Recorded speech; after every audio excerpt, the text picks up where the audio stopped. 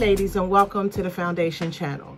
On this channel, I talk about everything foundation and complexion and how it relates to more mature skin. I do foundation reviews, foundation wear tests, foundation first impressions. We talk about some concealers and primers and a couple little things in between. So if you like that kind of thing, please subscribe. Follow me on Instagram at Tanya.Cortez. So look, today we're going to be talking about full coverage foundation on textured, large pores, mature skin, okay? On my skin, I have large pores, raised moles, hyperpigmentation, fine lines and wrinkles, lots of texture, the whole thing. You know, that's my mature skin.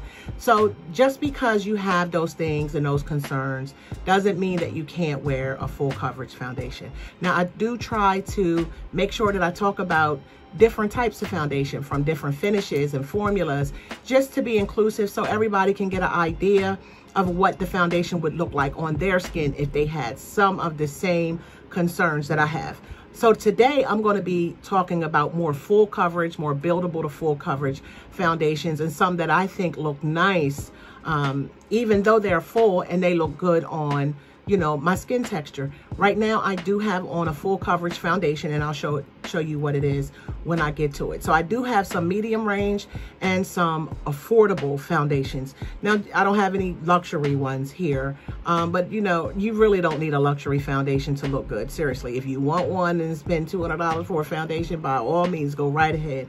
But you don't have to have, you know, a really expensive foundation for your skin to look good. So I pulled a couple.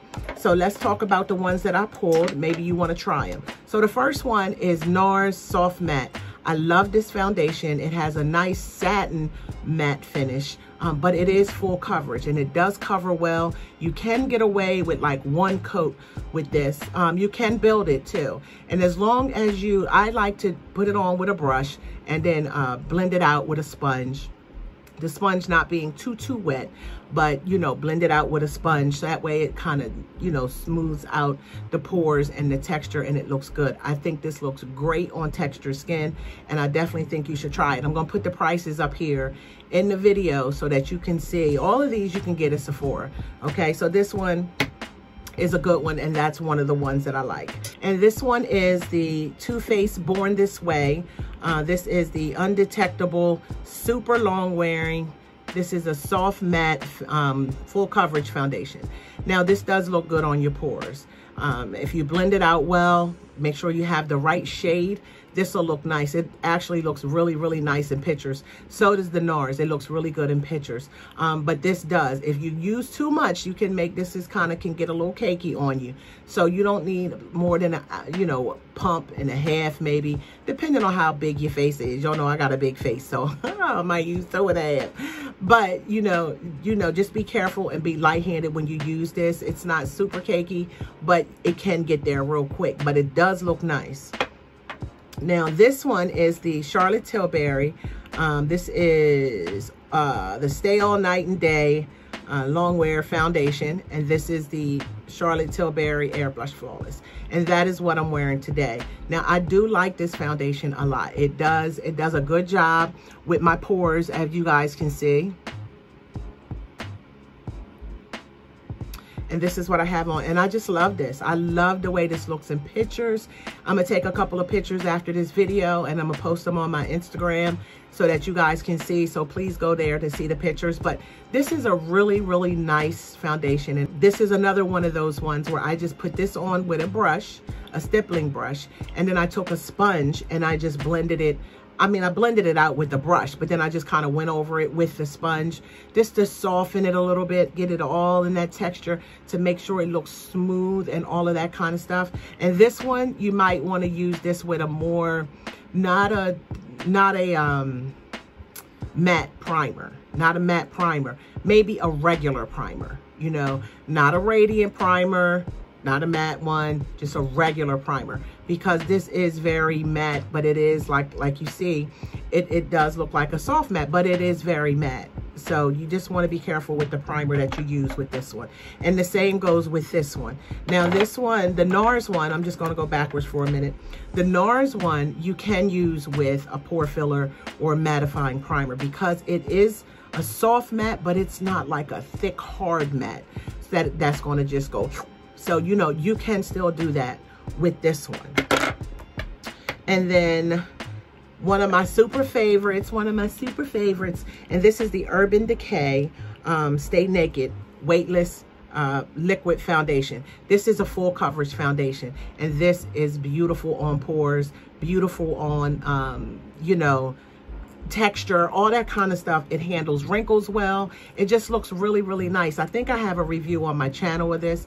I'm not sure exactly if I do, but this is a really good one, and this is not very expensive at all, and so I think you should really try this. But this looks really good, and it also looks good in pictures. You want to be careful with the primer you use on this one, but you can use a matte primer if you want to, a pore reducing primer if you want to, but you know, that one is good because it's not one of those tight mattes. It is, you know, fairly on the satin side. It's not a super matte. Okay. And for this is, now this is, I'm gonna be honest, this is one of my absolute favorites, and this is Sephora Best Skin Ever. This is buildable to full coverage, but to me, this is full coverage going on. It says that it is buildable, but I believe that this is matte, but it's a pretty matte. This looks really natural on the skin. It covers a lot. It looks good on the texture and pores, and you can wear any primer with this. Any primer with this will work. I just like it a lot, and I wear it all the time. This is my second bottle, and it's affordable, you know, so I love foundations that are affordable, that look nice, you know, but this is really a good one.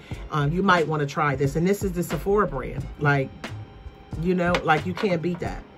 And another affordable one, this is the Maybelline Fit Me normal. This is the matte and poreless.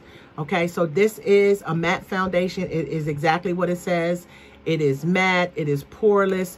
Of course, if you have pores, nothing is going to take your pores away, okay? But you can blur them, make them really look nice. This is drugstore, and this does work really well. Like I used to use this like every day. This was my daily driver all the time. I would put this on with a matte primer. Any primer will do. You can use any kind of primer that is a matte pore reducing primer that you want to use, or a regular primer would be fine too. What I always like to tell people that ask, when you're doing a really matte foundation, you don't want to do a really matte primer either, you know, because then you don't want yourself to look like you're so dry, and because whose face looks like that? Nobody's face really looks like that. Everybody has some sort of shine and sheen to their skin, so you don't want to look casket ready. You don't want to just let everything look so dry, okay? So you can use a regular primer with this, and this would be fine. If you want some extra, you know, poreless primers going on, just put it in the areas that you need.